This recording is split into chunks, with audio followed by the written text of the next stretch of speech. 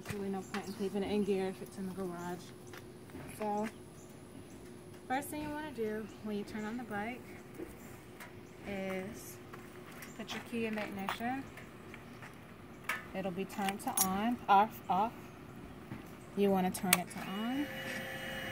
You see everything turns on. Alright? Okay. You want to get on the bike.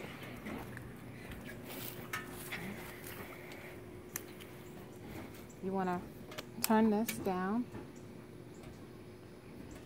and then hit the ignition button. Don't have to worry about anything with the gears. Now I'm going to leave it in neutral so you don't have to change gears. Alright, let it run for about 5 minutes.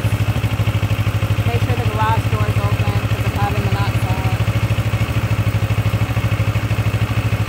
Alright, turn it off. Here's your kill switch. Flip that up. Turn the key back to off. Make sure your kickstand's down. And then get off the bike. Okay.